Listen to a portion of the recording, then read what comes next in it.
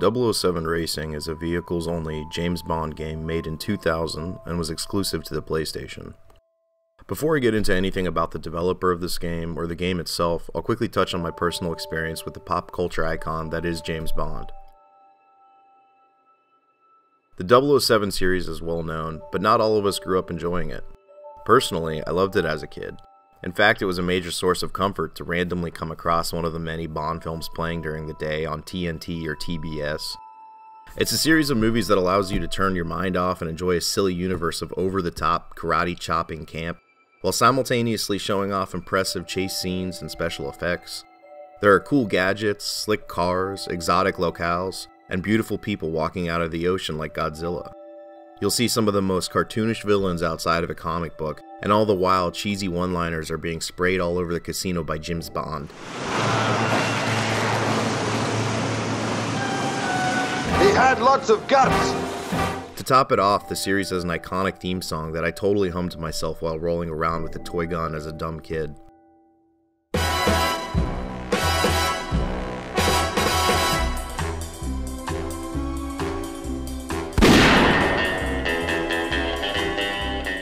I know you're all waiting for me to say it, so I'll just get it over with. Yes, there are plenty of scenes in these movies that haven't aged well. James is, well, yeah. James is known to be weird around the ladies. Felix, say hello to Dink. Hi, Dink. Dink, say goodbye to Felix. Man talk. Oof. But look, what older movies don't have a few questionable things here and there? I'm looking at you, Holly Golightly. Plus, the series got better about this as time moved forward. Compare the Daniel Craig run to the Sean Connery run. It's night and day. One of my friends sits this one out. She's just dead. Ultimately, it's mindless fun with plenty of unintentionally laughable moments, though some are intentional. And you know, the bad guys always lose. It's a reliable formula every time. The movie always starts with an exciting chase or action sequence that usually isn't even related to the main plot.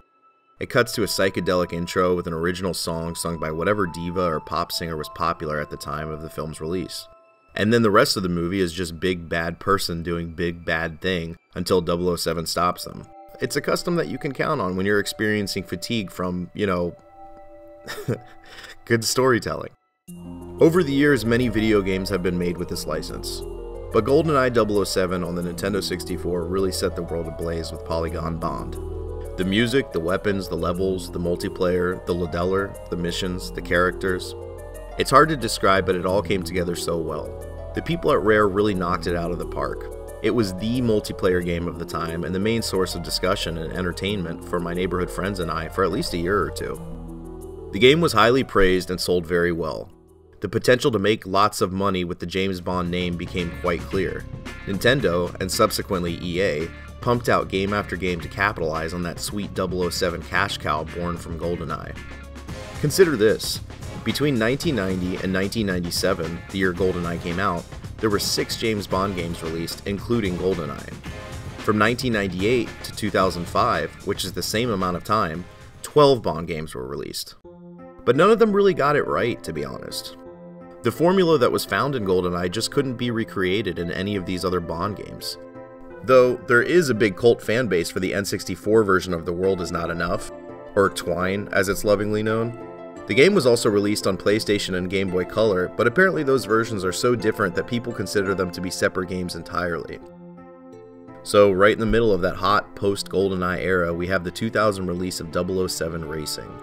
The car chase scenes are a huge part of the James Bond films, so why not make a game entirely based around that? Get rid of that cumbersome walking and shooting nonsense. Give us James at the wheel full time. Zeppelin Games was a UK-based development and publishing company that worked on a large number of games for the ZX Spectrum, Commodore 64, Atari 8-bit and ST, and the Amiga. Helmed by Brian Jobling, who had started the company in 1987 at age 17 and had already been making games on his personal computers for years prior to that, Zeppelin put out a series of budget titles under different company names like Cognito and Impulse. In 1994, Zeppelin was acquired by the North American company Merit Studios and had their name changed to Merit Studios Europe. They put out a few PC and Super Nintendo games until 1997 when they transitioned yet again to Eutechnyx Limited.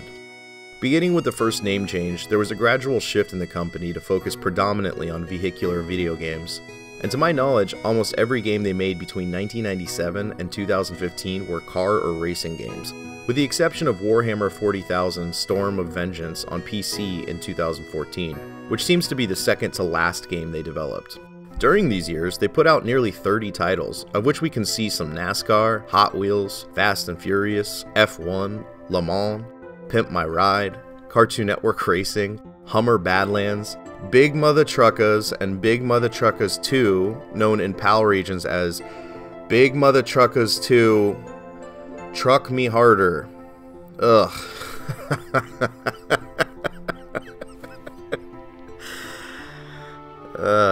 Okay, but most of all, are you ready for this one? Oh, man. They did Ride to Hell Retribution. Yep.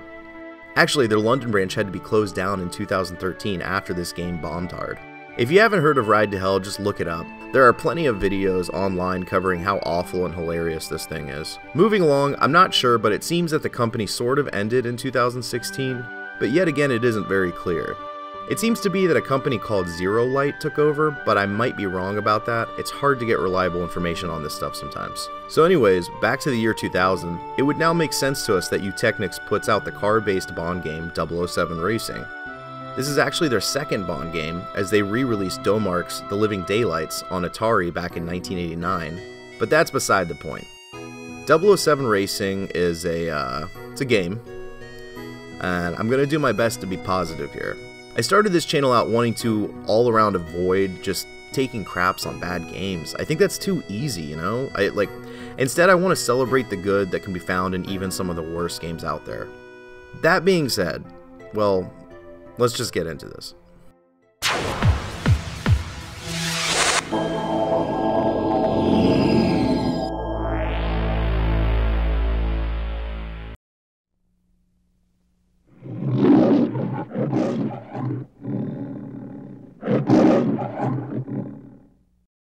Now pay attention, 007. I want you to take great care of this equipment. And you might be Bond. James Bond.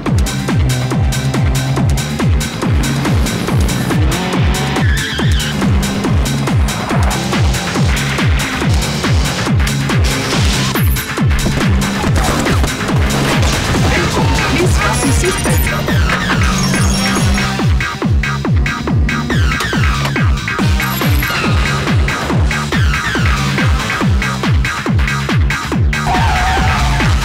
You need collision coverage? Yes. Fire? Probably. Property destruction? Definitely.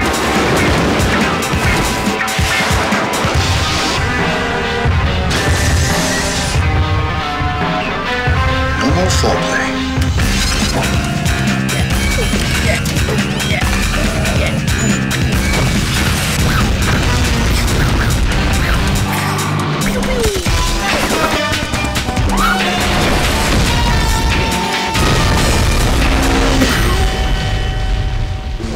Grow up, 007. MGM worked with Eutechnyx to write the story for this game, which is overall kind of just a hodgepodge of James Bond-ish things. Weapons are smuggled, people get double-crossed, the fate of the world is at stake, blah blah blah. I mean, I really don't have to explain this. The cars driven are pulled from different Bond films, which I think only kind of adds to the idea that this is more of an overall James Bond 007 experience, rather than another chapter in the book of Bond. Like the video game equivalent of a theme park ride put together by a table full of executives trying to loosely recollect memorable James Bond moments to incorporate into their 4D on-rails 007 James Bond kart experience. Some of the original actors in the Bond films do technically appear in this game, since there are FMV sequences taken straight from the movies. But as far as voice actors are concerned, other than John Cleese, who is always great. Well, what are you then? I'm French! Why do you think I have this outrageous accent, you silly king? I didn't notice any of the original actors playing their on-screen counterparts. He plays Q in this, except that during this point in the 007 film timeline, the character of Q was called R, which is confusing. I think R was originally introduced as an assistant to Q in The World Is Not Enough, and then Q was R for several films, and then it went back to Q when R got promoted in Die Another Day. Look, I don't know, I just want to cover my butt. Either way, I'm calling him R in this video because that's what that character at this point in time is called. If you're Q, does that make him R?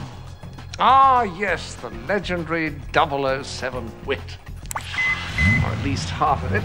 Now, Rest in peace, Desmond Llewellyn. Satellite reconnaissance shows the fortress to be patrolled by armed guards. Each mission begins with not Judi Dench giving a briefing of the job. James, go get the bad guy, but make sure you don't mess up. After this, you go get the bad guy while making sure not to mess up. Other than some short CGI action cinematics at the end of certain levels, each portion of the story as it pertains to the level is told through text rather than shown, which is always an exciting way to do things and totally not making it apparent that the budget was small. The controls are pretty straightforward for driving games of the era. This was back when a face button, in this case X, would be used for acceleration, rather than the modern adoption of a shoulder button like R2. The game does support the analog sticks, which you would think is a plus, but the controls just felt too floaty that way, so I ended up using the D-pad most of the time. Square is brake and reverse, circle is handbrake, triangle switches between first and third vehicle perspective, L1 switches your weapons, and R1 fires said weapons. L2 switches the view to behind your car, which is necessary when you're being chased and need to time a smoke screen properly. Speaking of weapons, there are machine guns, rockets, homing missiles, a small shield that blocks your rear window, gasoline used to make enemies behind you slide on the road, and a smoke screen that also helps to get cars off your tail. All of these things, plus health packs, are found as floating pickups throughout each level. My first of many major complaints about this game is that the weapons always automatically switch when picking them up. So you'll be about to fire rockets at a road blockade, and instead you accidentally fire the one Stinger missile you have because you didn't realize that the game automatically selected it a second ago. I didn't get used to this during my playthrough, and it was always aggravating. It was definitely one of the first indications that this game had hardly any playtesting done for it. I searched in the options, but there didn't seem to be any way to change it. If you shoot too many rockets, R will chime in with some swarmy comment. completely unaware of the value of being frugal, 007, why am I not surprised? He also does this if you crash the car too much or do really anything else at all. Sometimes I swear you enjoy raising my blood pressure, 007. So needless to say, this gets old really fast. I like that the audio section in the pause menu lets you select what to listen to from the 8 tracks in the game, not including the Bond themes in the main menu. Alistair Brimble put together the music here, and some of the songs are pretty good. He worked on a gigantic amount of game soundtracks, most notably Mortal Kombat, the entire Dizzy series, Roller Coaster Tycoon and Roller Coaster Tycoon 2, Driver and Driver 2, Descent and Descent 2, The Lost Vikings, at least 2 XCOM games, Dungeon Master 2, the list goes on and on. Check this part out.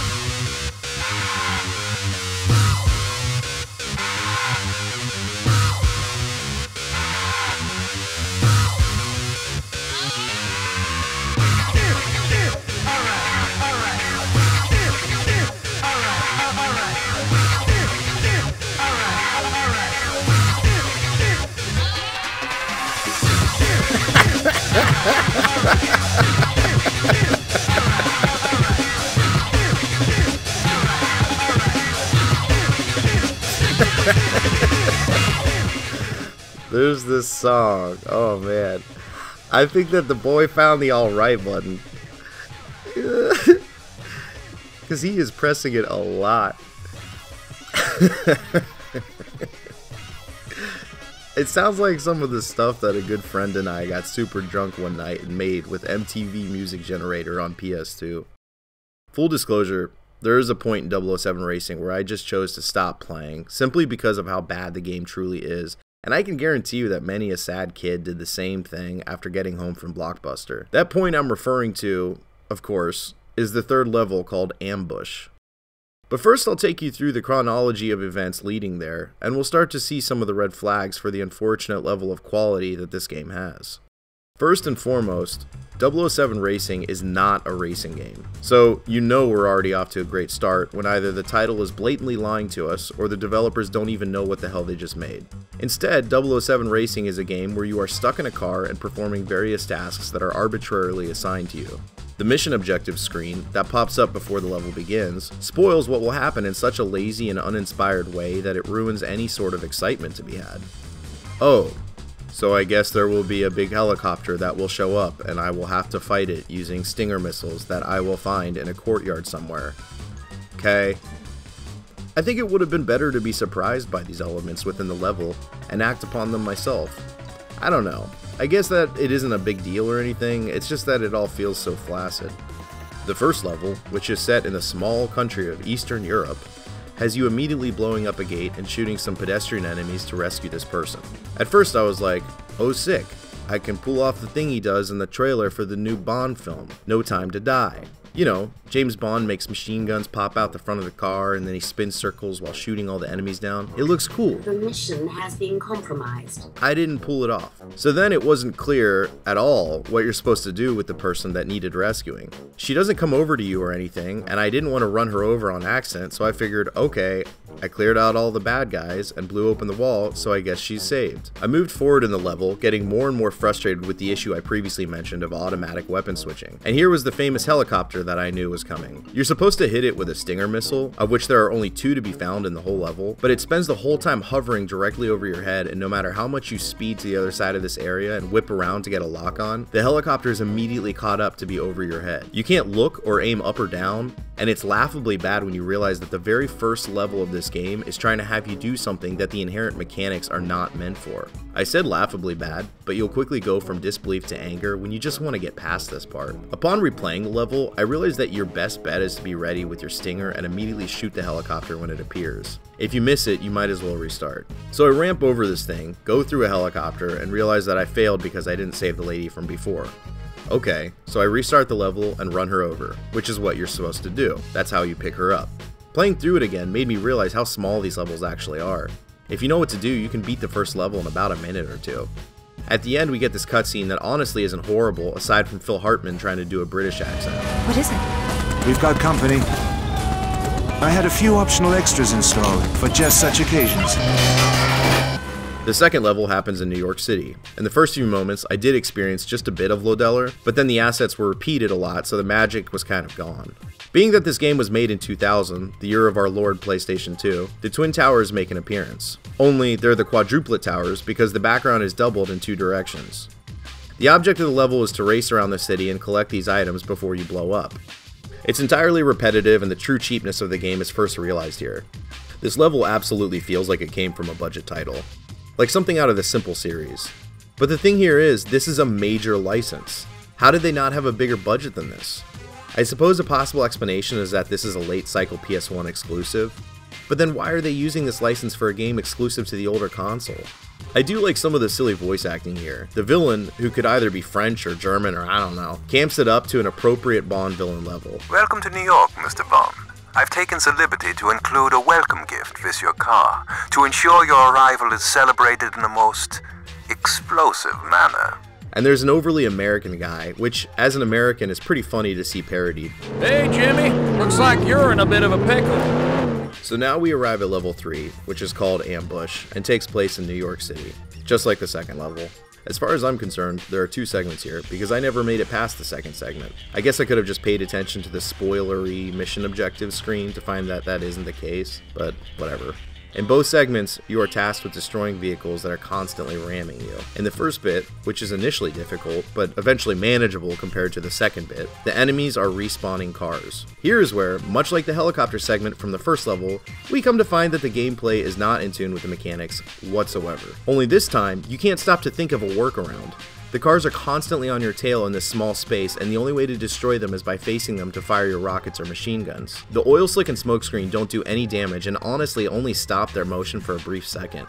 The absolute worst part about this is the collateral damage you receive from your own weapons, which can happen from what feels like a mile away in video game standards.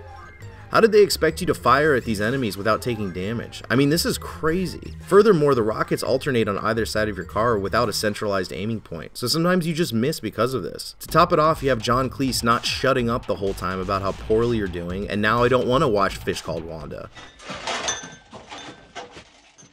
Champagne. Alright, you ready for how I handled this?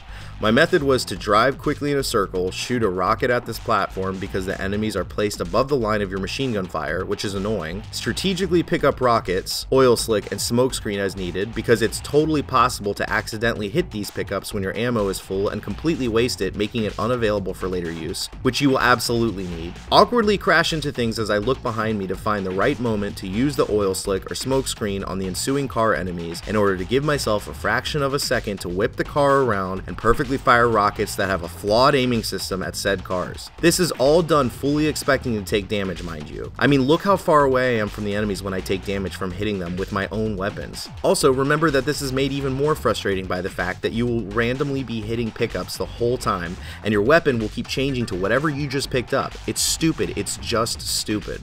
If you're lucky enough to get through this part, you're then supposed to blow up this gate in an alley, which can only be done with a Stinger missile, of which only one can be found in the area you were just fighting the cars in. So if you used that Stinger during the fight, which is very likely, you'll now have to restart the level and fight the cars again, while trying to avoid using that Stinger missile, which will be difficult because you will automatically equip it if you touch it, which could very likely happen in the middle of you frantically trying to survive the stupid car battle. So now, in the second portion, we have the reason I quit playing the game. I gave a solid 12 or so attempts at this part before I decided to just stop. Look, as an adult, I have to sometimes choose my limited time left here on Earth wisely. I could very well be killed tomorrow, and I don't want my last moments to be spent wasting my time on a game made by people that couldn't even be bothered to play it themselves. I forced myself to finish reading books or watching movies that I wasn't enjoying because I felt like perhaps there ultimately would be a payoff in the story, or I at least owed it to the passionate people behind the creative project to give the thing a proper chance before developing any sort of critical opinion. While I do consider video games to be a form of art, I don't believe that same ideology should be applied here. If you aren't enjoying a game, you're allowed to stop playing it and do something else, or play one of the many other better games that exist. I've made the mistake of playing all the way through Breath of Fire 1 and 2 because so many people love that series. I honestly hated them, I'm sorry, and yet I forced myself to play through them both to completion. I wasn't left with any sort of profound memory of the experience. It was honestly just a waste of my time. Though I am excited to play 3 and 4 for this channel, mostly for the art style, so I guess I haven't learned my lesson, I don't know. And I'm sorry if you love Breath of Fire 1 and 2. I mean no offense, and you're totally allowed to love those two games, just as I'm allowed to not love them.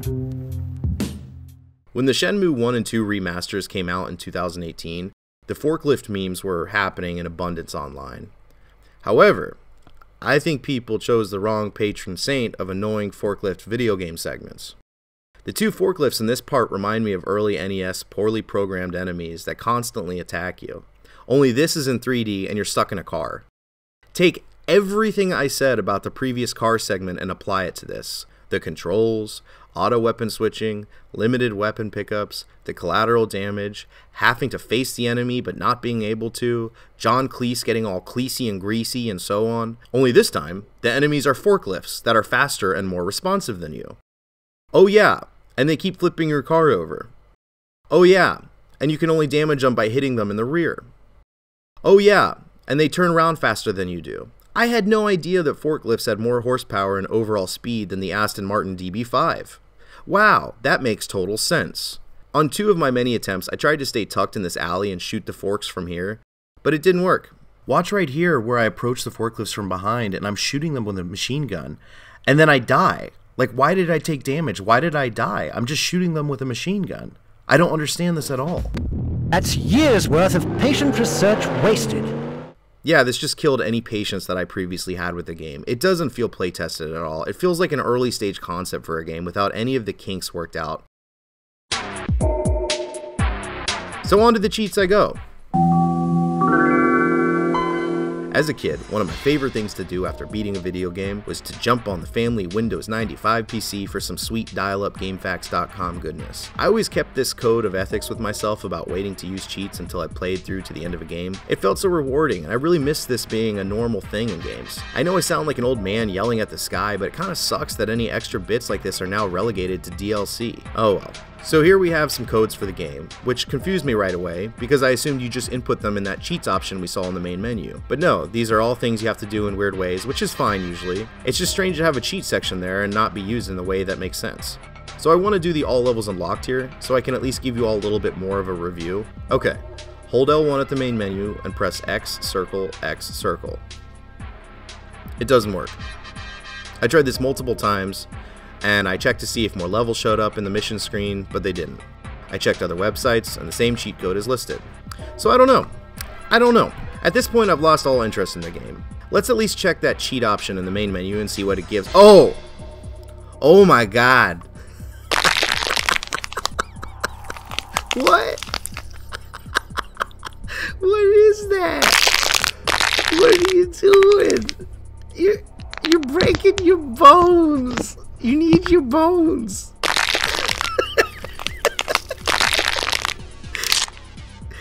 Oh man. So these are all weird little placeholder videos for things you could eventually unlock, as if the game was fun enough to bother doing any of that. They're actually pretty funny videos to watch. They're so bad and of the time, but also they're short, so that's good. I spent so much of this video being negative, and I feel horrible about it, but I'm grasping at things to find that are good about this game. I can at least comment on the charm of the graphics from this era. Something about the late 90s, early 2000s PlayStation graphics are so special in their own blocky, jagged way. I love the way the trees look as you pass them. I love the few billboards with their made-up things. I love this fountain in the middle of the city. I love the birds all gathered on the ground that disperse and fly away as you approach them. I love how over-the-top and silly this MI6 headquarters looks. It has like kind of a vaporwave vibe to it, and it's also just outrageously gigantic. I love the way that the human enemies look. They remind me of the little guys in Simcopter. So this video is done now. I can't recommend this game. It's bad. I really would like to hear if any of you were able to make it past these forklifts at some point. Maybe someday I'll revisit this in a live video with your help or something. Anyways, thank you for watching. Please subscribe. Be good to people. Bye.